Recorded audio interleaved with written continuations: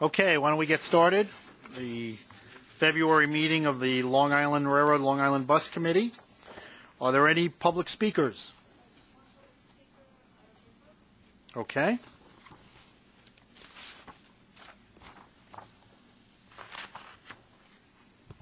Good afternoon, and thank you. I expect to be back next month. We were expecting you to be back this month. I'm not the governor. Yeah. It's before him as we speak, so... And I guess when he gets back in town, he'll sign the bill. I want to speak briefly about the monthly operating report, especially on-time performance. I talked about how the Long Island Communities Council is very interested in looking at the numbers from more of a passenger perspective, and actually the staff at the PCAC did a very, I'm not going to get into the details, a nice report weighting the delays by hours lost by passengers, and even as a branch by branch. So I'm not going to go through it now. I just want to make you aware that we did that. I'm going to give that to our committee and, of course, to the railroad. You can take a look at it and help us out about looking at what causes the most delays for people as opposed to for trains. I mean, there's a large number for total for January, for instance, total lost days when we amount of time and you added it all up, it was 4,355 hours, which is significant.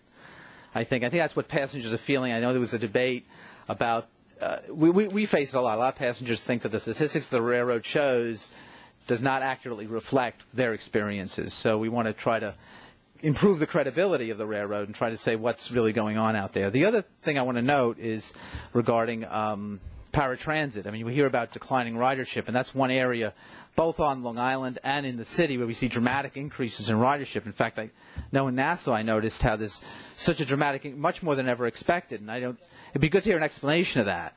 And who should fund it is a problem we're facing. I know we want to do some reductions and only do ADA trips, but I think that's probably the wrong way to go. But I think maybe we have to rely on our government partners to fund ADA service. I mean, increasing mobility of disabled people is certainly a worthwhile goal, and I know everybody here supports it, but I think we're going to have to ask for someone to pay for it.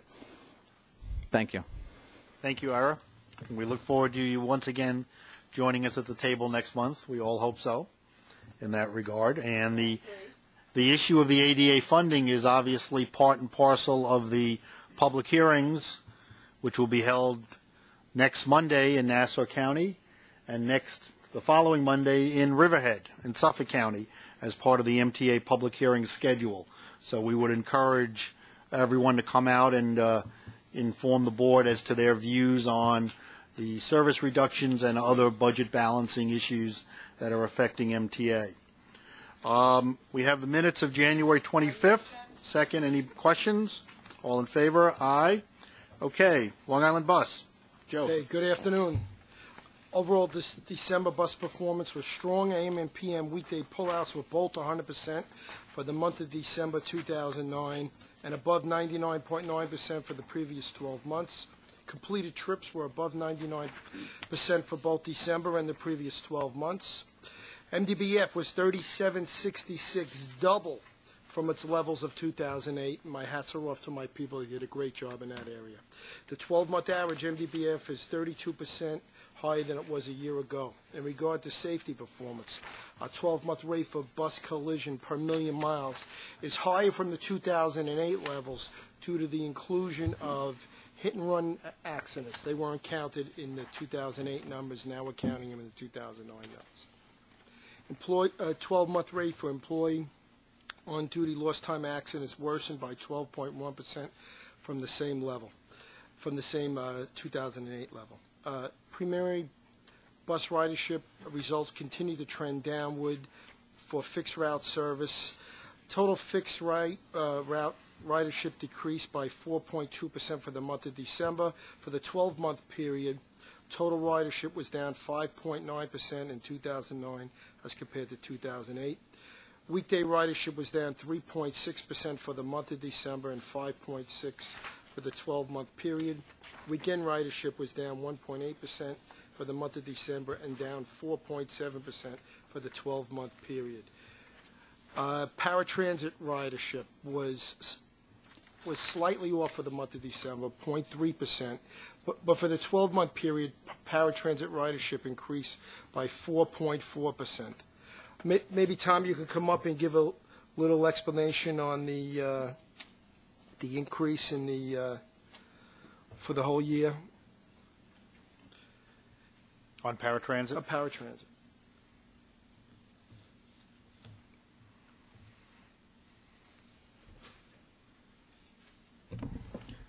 Good afternoon. The increase in paratransit is the result of improved service. We have an on-time performance that's increasing. We finished January at 97%. Our complaint ratio per boardings has declined. We have a fairly new fleet. We've introduced some sedans as well. And so on all fronts, the performance is improving, and customers tend to see that reliability and take more trips. Do we know in your records, are there new customers or old customers taking more trips, or a combination of both? Yes, it's usually the incumbent customers, the old customers. I don't mean it that way, but Right. existing customers. Existing customers will take more trips as they see the service and the reliability and get used to how to reserve trips and schedule accordingly. And the introduction of the sedans, which I know is something we talked about at length in the committee a number of months ago, has proven to be very successful. Yes. Yes, very successful. It's Good. going to save us a lot of money at the end of the day. Okay, Okay? excellent. Thank you, Tom. Thank you. Okay, preliminary financial results show that the fixed route fare box revenue was $40.1 million, or 1.6 better than the final estimate. Paratransit fare box revenue was better than the final estimate by 5.7%. Actual, for 2009, actual non-reimbursable expenses before non-cash adjustments were lower than the final estimate by $9 million, or 6.9%. This month's Long Island Bus financial report includes a preliminary review of 2009 financial results. A complete analysis of results will be included in the April agenda in accordance with our work plan. We have no action items or ratification for the month, but we do have 3 non-competitive procurements and 1 competitive procurement for the committee's approval. The first non-competitive item is a sole source one-time parts purchase contract to Cubic for various parts required for the Cubic fare box collection system on fixed route buses. The total amount of the contract is not to exceed $80,000. The second non-competitive item, I don't know how you want me to go through. Keep all going, three. yes. The second non-competitive item is a 1-year sole source miscellaneous purchase contract to ACS for software and hardware maintenance services in support of Long Island Bus's ACS Orbital CAD AVL system. The total amount of the contract is not to exceed $322,000. The last competitive item is a 1-year sole source miscellaneous purchase contract to Ultimedia USA to provide preventive and emergency maintenance services upgrades for software and system support for communications equipment and systems furnished by Ultimedia and located. This is for our Mineola Intermodal Transportation Center. It's not to exceed $43,218. I request the committee's approval for these 3 non-competitive procurements. Second, any questions? All in favor? Aye. The competitive item is award a service contract at Union County Seating to repair, rebuild 170 bus operator seats on fixed route buses. The total is not to exceed $85,000 for a term up to 2 years. Second, any questions? All in favor? Aye. Okay, we have 1 service change to report. Norm Silverman will come up and talk about the service change. Okay.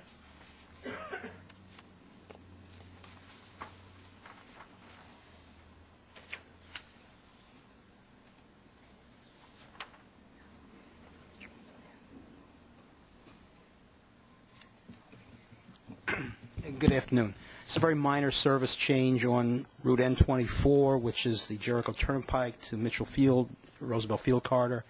And during the weekdays, we have one of the branches of that route. There are 2 branches, one that goes to the EAB Plaza, or the former EAB Plaza, the RXR building on Hempstead Turnpike, and the other branch goes to the Charles Lindbergh, 60 Charles Lindbergh County facility. The branch to Charles Lindbergh currently right now double loops. It doesn't lay over in the facility, but goes in and comes back again, and we're eliminating that double looping by simply laying over or terminating at 60 Charles Lindbergh. We've already spoken to the proprietor or the manager of that facility. There's no problem there. The loop that's used by the buses is used exclusively by buses, so we're going to use it as a layover point. Saves us a little money, provides a little more direct service, and that money will be used to fund a schedule revision on the entire N24 7-day-a-week service that we're going to be putting in the pending spring service changes. Any questions? Thank you very much. We're going to do this change in April of the spring pick. Okay. The final item in this month's agenda is the financial reports for the committee's information in accordance with the committee work plan and the MTA's annual budget process. The report includes the 2009 final estimate and the 2010 adopted budget and the February financial plan for 2010 to 2013. These are all in your package. The adopted budget includes any gap closing actions and pegs in the baseline. These were presented below the line in November financial plan that was adopted by the board. That concludes my remarks. Any questions on the financial plan? Okay. Okay, thank you very much. Thank you, Joe. Helena? Thank you very much. We're going to start with our financial report. The work plan items are contained in the information section, and I'll be doing those. Mark Young has the financial report. I'll cover the adopted budget issues.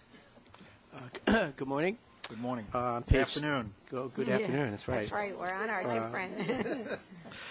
The book includes in the financial section. The first document shows the final figures for 2009. To summarize, on the revenue side, we collected $731 million in revenue. That was $5 million favorable to the final forecast, which was positive, despite the fact we were down $3.4 million versus the final forecast in fare box revenue, which obviously was related to the ridership trends we saw in 2009. On the expense side, we showed expenditures of $1.7 billion, which was just a modest 2.4% increase over 2008. In fact, if you look at payroll on the payroll side, a few notable points. Overtime spending was down 2.8% compared to 2008. But unfortunately, pension costs, which are largely out of our control, went up 15.8%. They're based on actuarial assumptions.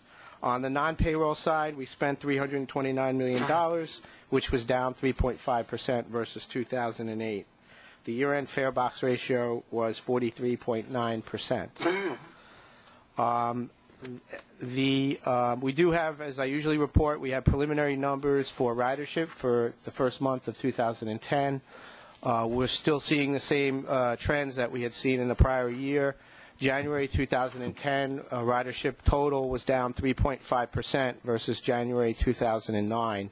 And if you compare that over a 2-year period, it's down 12% since January 2008. So we continue to see declines, obviously, in ridership. Commutation was down 6.5% versus January 2009, a 6.2% drop in monthlies. But we continue to see growth on non-commutation. We need to look at that. It was up 1.2% versus January 2009, and we did see that at the end of 2009 as well. Towards the end of the year, we started seeing growth in non-commutation. So we'll keep watching that figure. I will say, though, in wrap-up, that despite the fact we were down 3.5% in ridership in January 2010, we did beat our budget estimate slightly. So that's a positive, at least from the financial perspective. And that concludes the financial report. Mm-hmm. Okay. Okay. And we're going to go to our status of operations. Ray Kenny. Good afternoon, everyone. The operating report starts on page number 27 of our book. And the month-to-date on-time performance for January is 96.85%, which is a new all-time record for any month for the 31 years that we've been keeping these consistent records. The January AM on-time performance was 96.55. That's a new record for January. January's PM peak on-time performance was 96.18. and January's off-peak on-time performance was 97.02.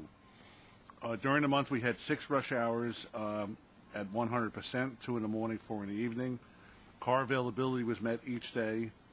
The MBDF is lagged. We're reporting on December.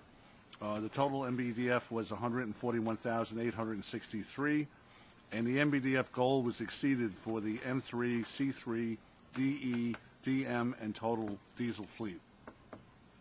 The one significant event affecting performance that we had was on January 15th, which was an Amtrak train becoming disabled in one of the East River tunnels during the PM rush hour, resulting in a total of 72 late trains. During that event, we were assisted by the MTA police in providing crowd control and also supervision at our movement bureau. That concludes the report, and I'm available for any questions you may have. Any questions of Ray? Okay. Okay, and speaking of MTA Police, we're going to move to our police report. Good afternoon. The crime report is located on page 46 of the Long Island Railroad book. And as you can see by the report that we are down 21% in our reportable felonies for the month of January. And as Ray had mentioned, during the service disruption, we assigned officers to transportation in Penn Station and at the Movement Bureau to coordinate with transportation for crowd control issues. And if there's any questions, I'd be happy to answer them. Any questions on the report? Okay, thank you. Thanks, Kathleen. And Kevin Tomlinson with the capital program report. Good afternoon. Our capital program highlights are found in Section 5 on page 49 and include one milestone for the month of January. We achieved the beneficial use of platform lighting at Bayshore Station. The standard project updates for the Central Islip Police Facility, Atlantic Avenue Viaduct Phase 2A, East Side Access, Babylon Train Wash, and the Mainline Corridor Improvements projects are found on page 50. If you have any questions, I'll be glad to answer them. Any questions on capital program? Okay, thank you. And with regard to our information items, if you turn to page 53 in the book, we have a summary on our schedule changes for track work, and that's for the period March 8th through May 16th, and it represents various construction projects where we'll be doing installation of mechanized ties, surfacing work on switches. I did want to point out, just so there is no confusion, we will be going to hourly service on the Port Washington branch, but this is not to be confused with the service reduction proposal that's scheduled for September based on, the process we're going through now. If you have any questions on that staff summary, I'd be happy to answer them. And I want to thank the railroad for adding the additional service to Mastic, Shirley, and Speonk passenger service. Both there, I know that has been something that has been very much requested over the years, and I'm glad to see that we can finally be able to do that in that regard. That's very helpful. Very good. Thank you for noting that. That is a no-cost opportunity to add service that customers have asked for. Good. We have, yes. Since the train is already going there. Right. Occasionally we get to do something Right. that works out well.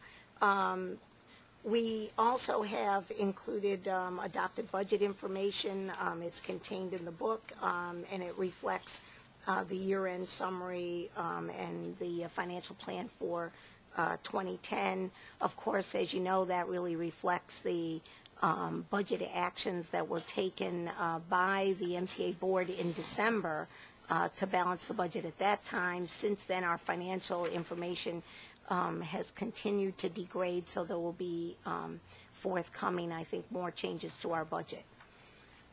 And with that, I'm going to turn now to our PTC presentation, and that was a handout.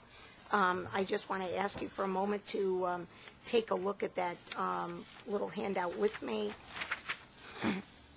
Again, as background, and this is an item that I think both of you have heard us talk about in the past when we retained consultants, as well as an overview at CPAC. But again, just as background, on October 16th, 2008, the Rail Safety Improvement Act was passed. That was an unfunded federal mandate requiring us to provide positive train control and this is designed to prevent train-to-train collisions, overspeed derailments, incursions into established work zones, and the movement of train through a switch in the wrong position. PTC design on page 3, you'll see, will be based on Amtrak's Access 2 design, which is an overlay to the cab signal system. I want to note that Access 2 is being grandfathered by the FRA for approval, and given the time constraints based on implementation and completion by 2015, we don't have the opportunity to really examine other alternatives. And that is, one of the constraints under this unfunded federal mandate. If the time should be lengthened, the question would become, are there other alternatives that the industry would come forward with? But right now, we're very focused on acquiring Access 2. As we note, this is an overlay that works extremely well with the cab signal system. One of the issues Long Island Railroad faces is that we only have about 65% of our system with a cab signal system. And as you will see on the next page, that cab signal system is, denoted with automatic speed control in yellow. The rest of the system does not have that level of safety that's already existing with automatic speed control and cab signaling. We would have to install track circuits in the other areas because PTC works as an overlay on that system. So you can see how many miles of track we have to cover with track circuits, which makes this a very expensive proposal for Long Island Railroad. I would note that Metro-North has perhaps 85% of their system covered by cab signaling. If you turn to page 5, you can see estimated costs associated with this. Phase 1 is the PTC implementation plan. We need to file by April of this year a plan that outlines how we're going to comply. That's got to be filed with the FRA. Phase 2 is really a design of the PT system, how we're going to cover the design issues we need for an early start on the procurement. And then phase 3 is the actual buy the overlay system and install it. As you can see, these costs are actually slightly less than numbers we talked about in the past because we would be seeking to obtain a limited use exemption where we would not have to install PTC from Ronkonkoma to Greenport based on the level of service being provided. On page 6, you can see the PTC milestone schedule. It's very aggressive and requires us to cover a tremendous amount of territory with what is essentially a new technology. And again, I want to emphasize an unfunded federal mandate that will have an impact on what we can do in our own capital program now as we have to fund this.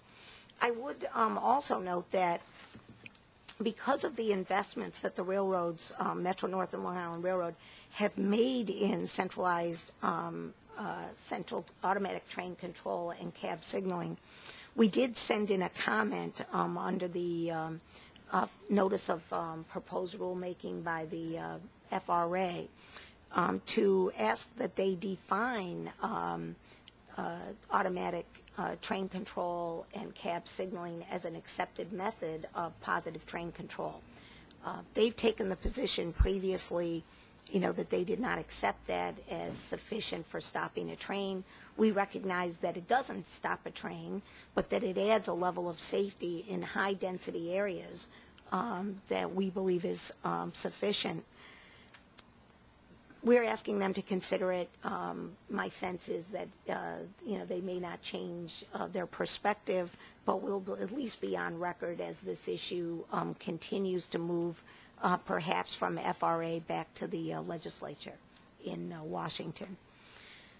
If you have any questions on PTC and our approach, I'd be happy to answer those. We're not asking because of our service levels between Spionk and Montauk. we're not asking for an exemption there under the assumption that we wouldn't get one even if we asked for it. That's correct, because of the volume of traffic and the Traffic number there. of customers. Right, so we're just asking for it between Ronkonkoma and Greenport, Correct. separate and apart from the issue of the service reduction issue. It is separate and apart, however, the service reduction certainly further supports Right. the exclusion. Right. We would ask for the exclusion anyway, but it is certainly supported even further by the limited number of trains we'd be operating. And the cost to do it from Ronkonkoma to Greenport, if we had to do it? If we had to do it, and we had to bring it up, Al, It's about $75 million. To bring it up to the standard that would be necessary if we did not get an exemption. Right, because we'd have to put in the track circuits and then put PTC overlaid on top of that. Neither of which we have there at the moment. That's correct. that's correct. Okay, Yeah. thank you. And with that, we'll move to the procurement. Okay, There are two procurements in this month's package totaling $7 million. There is one item in the non-competitive section in the amount of $6.7 million and one item in the competitive section. With regard to the non-competitive item, it involves our use of Loran maintenance of way equipment, and this is a rail vac machine. We request a vote on this item. any questions on this? Nancy, you move it? I move them. Okay, all in favor, aye? And then there's one. Are you doing one at a time? Yes, Yeah. yes. These are and- different pieces. Go ahead. One item in the competitive section, and that is a miscellaneous service amount of $302,740. It's for cesspool service, where we disposal of wastewater at the Ronkonkoma train wash facility. And we ask for a vote on that item. Second, all in favor? And if Suffolk County had sewers there, we wouldn't have to spend the money. Although They actually, may get sewers there. even with sewers, they ask us to do. I know, They I always know, ask but us with of course. train wash facilities Of to do course. some extra. But we'd like them to get sewers out there Yes. for a number of reasons. Wouldn't we like to? Yes. There are no ratifications in this month's package. Okay. We also have an inventory report, and if there are any questions, we'd be happy to answer those. Otherwise, that's our report. Any other comments, questions from anyone? Okay, we would once again urge everyone to attend the hearings March 1st in Nassau County and March 8th in Suffolk County on the proposed 2010 budget and the service adjustments that will pertain thereto. And we would hope everybody will do that, and we look forward to seeing everybody back here at the March meeting. Meeting adjourned. Thank you.